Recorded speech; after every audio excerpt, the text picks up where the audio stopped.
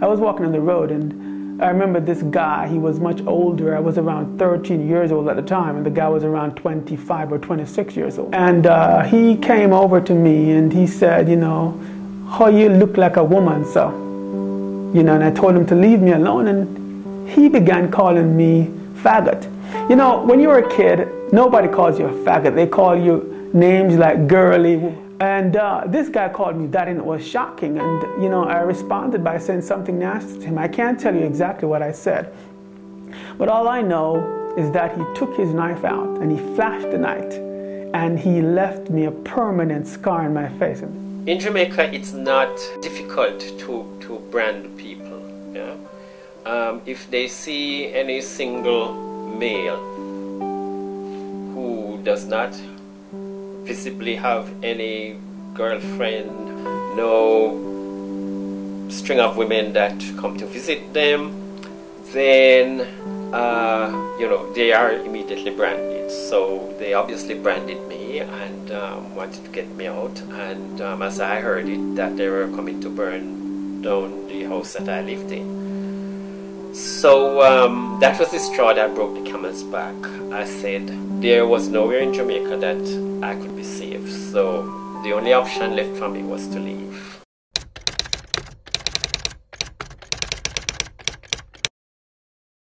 The persecution continued, and I decided I was going to try my luck at the United States Embassy.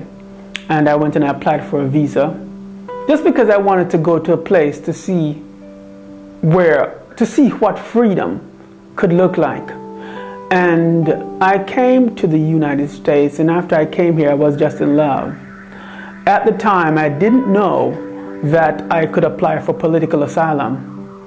So I stayed here, you know, got involved in the gay community here, went to protests, went to group meetings, and just lived, went to clubs, dance, and just live. And I had a dose of what freedom could look like.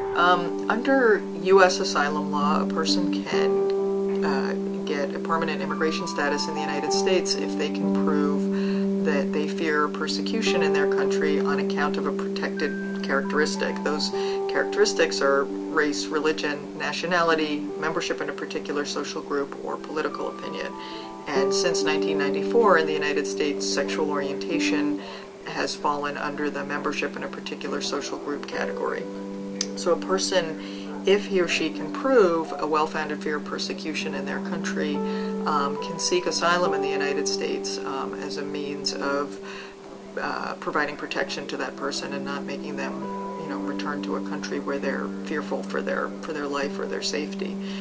What was challenging was the stress of having your life in the balance. Yeah, your life is dependent on somebody's decision.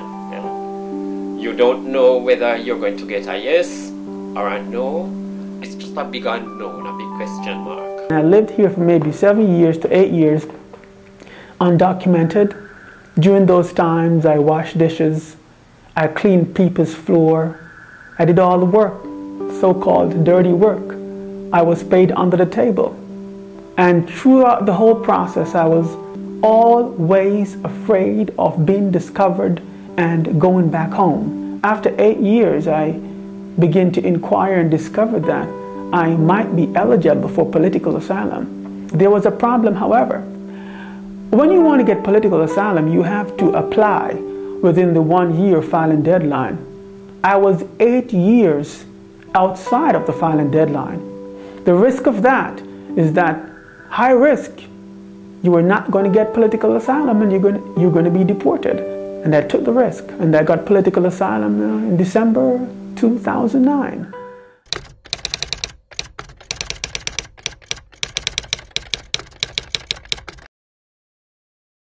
People can say it doesn't exist, that's what they say, but there have been so many people who have gotten political asylum, and they all have been given the same story that starts with abuse coming from primary school into high school, family rejection, and when they get older, been cut, been stabbed, and been killed. It's well documented.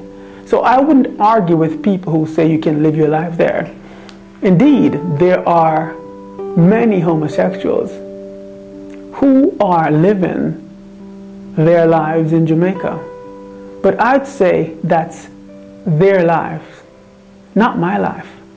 The life I am living now, which is the life that I wanted, is a life that fully embodies freedom.